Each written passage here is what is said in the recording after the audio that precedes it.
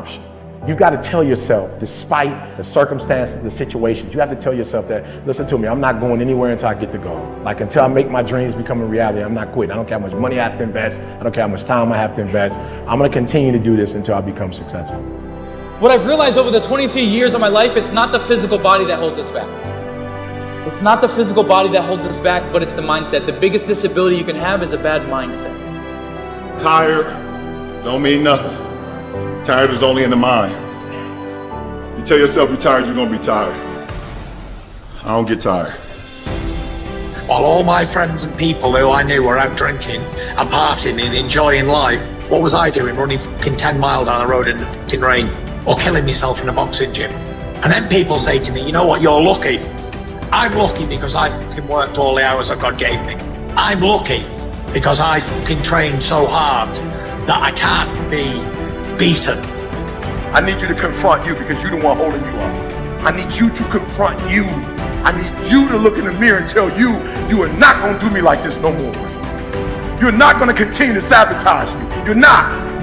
You're not gonna keep procrastinating. I need you. You're not. Your biggest enemy is you.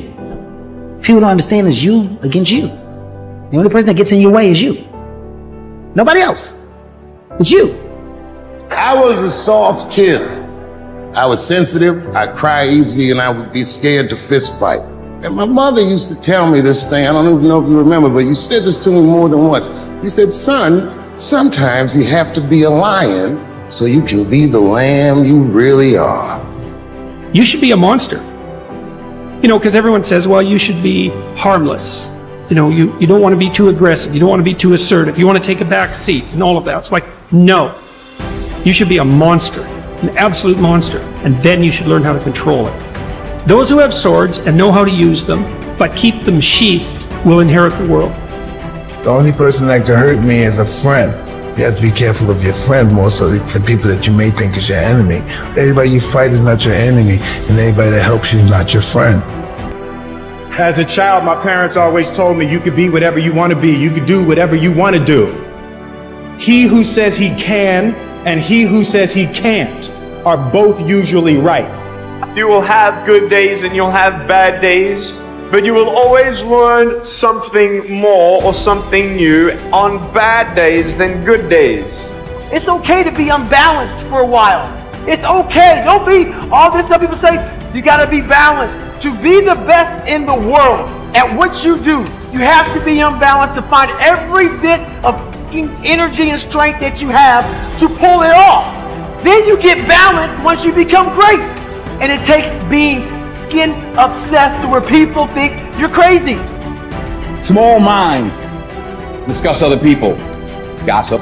Good minds discuss events. Great minds discuss ideas. I stand before you without arms and legs, but a very strong man because of the bad days in my life. Unless you know three things. Number one, who are you and what your value is? Number two, what is your purpose here in life? And number three, what is your destiny when you're done here? If you don't know the answers of any of those three questions, you're more disabled than I. There is a difference between passion and obsession. When you're passionate, everybody cheers you on. Oh, you found your passion? Awesome. Follow your passion. Live with passion. When you're obsessed, they're like, why you gotta be so crazy? Why do you always gotta get things so perfect? Why do you spend so much time? When you're obsessed, people think you're nuts.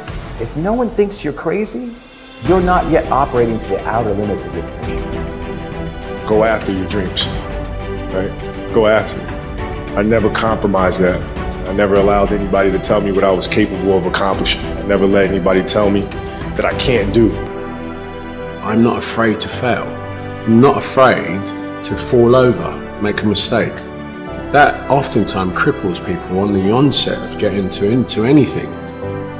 The best way to contend with problems, with issues, with adversity is action, is by taking action. The more you sit and the more you wait and the more time you spend with that adversity, with the upper hand inside your head, the worse it's gonna get.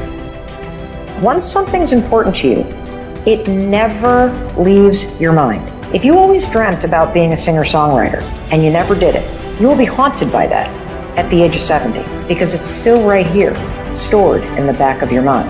It's something that's meant for you, that's trying to call to you. You see, your dreams, you either pursue them or they fucking haunt you. Until your mind is open to the possibilities that I can do this, you would never be able to do it. Once the mind starts to believe it can be achieved, only then does it start to break down tactically how we can do this. If you look at the greats in anything that, in any walk of life, the greats do things when they don't always want to. And that's the separation. We all think about quitting hard. It's hard to process information during pain because that pain takes over and you can't think rationally. You're thinking about fight or flight, save yourself. That's not a rational thought. It's not a thought that's going to get you through hard times. It's all about your mind takes control of you. You have to say, I run this motherfucker. You need to make it a habit to start every fucking day validating yourself, cheering for yourself, because life is a marathon. And this might be a challenging leg where you're like, I'm just going to throw in the towel. I'm not going to do that thing. Hell no. If you're standing in front of that mirror, you deserve to feel the support and empowerment and encouragement that you need. You are doing so much every single day that you don't give yourself credit for. When you invest in something and you hustle and you work for something, you got a different type of attachment to it. You're going to have a cold day in hell for somebody to try to take this from you. We live by this, we die by this. We don't surrender, we don't retreat. Effort is isolated. The reason why effort is isolated is because nobody can dictate. Effort is 100% in the mind. I live for today, and I don't care what happened yesterday. I live in the moment because that's the only thing we have in our lives, are moments in time. And as soon as I've gone out that door, we can never reverse back and play it again, because it's real life, it's not a dress rehearsal. So I don't really care what happens 5 minutes ago.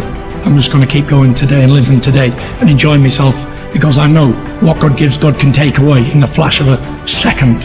It can all be turned upside down, and I've experienced it. Sometimes in life when everything's going great for you and you don't know good from bad, you need to experience a little rain sometimes so you can enjoy the sunshine again. And now I'm happy for the small things in life. Do you realize that every day you thought you wasn't gonna make it?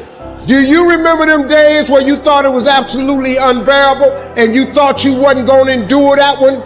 Do you know that your survival rate for every last one of them bad days is 100%? You survived every hater, you survived all the evictions, you survived the firings, you survived all the trouble you ever been in. Your survival rate is 100%.